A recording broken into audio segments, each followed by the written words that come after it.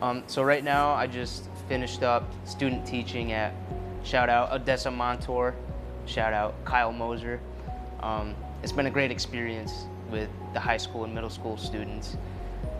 In a couple weeks I'll be going to a new school working with elementary students, so I'll get the K through 12 experience. I'm quite excited just to get closer to that certification and knowing that I could be a full-time teacher. It's exciting. I hope to be a full-time art teacher, K through 12. I don't know which is my favorite yet. I'm still figuring that out. And then I hope to be doing this on the side for as long as I can. And you never know, maybe one day professionally, full-time. So that's kind of my goal. Working with students artistically is quite interesting.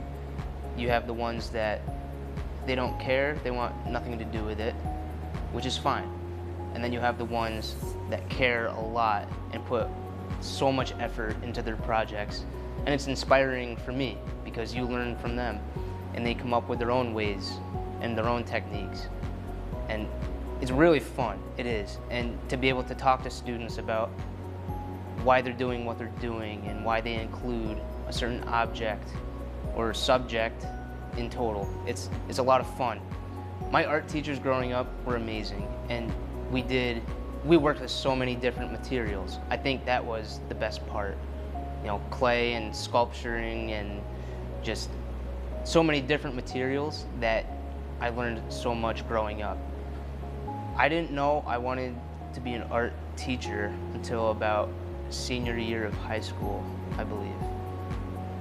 I knew I wanted to do something art related because that was my favorite thing to do, but I didn't know where to take that, which direction.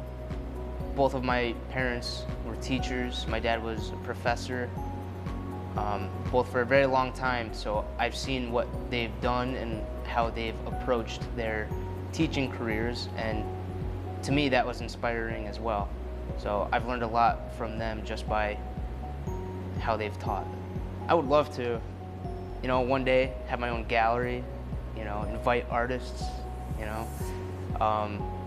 sell my paintings, help other artists sell their paintings, maybe have workshops and almost like a small atelier type thing, you know, have live drawing sessions. There's so much that you can do with other people and art.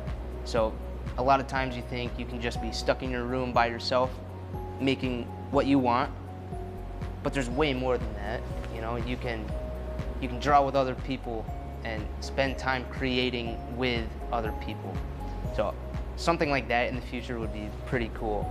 As I spend all my hours up here working and painting, all of these windows around is a 360 view of inspiration every single time I'm up here. When it gets later in the day and the sun gets low and the light is just like beaming through here, it's amazing.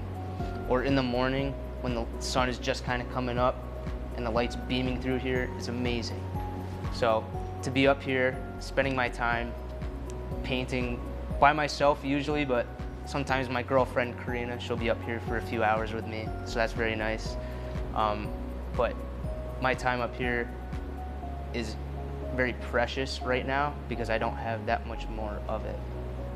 Even though a lot of the work happens up here physically painting, there's so many hours that I spend outside of the studio researching and learning, listening to podcasts, watching videos, looking at Patreons, different subscriptions to different artists, different email lists. There's so much that I pay attention to and try to listen and read about that I get so much inspiration from what other artists out there are doing. I'm trying not to copy anybody. I don't want to do that. I'm trying to find my own way in the art world, but by learning from what others are doing, it's very important, I believe.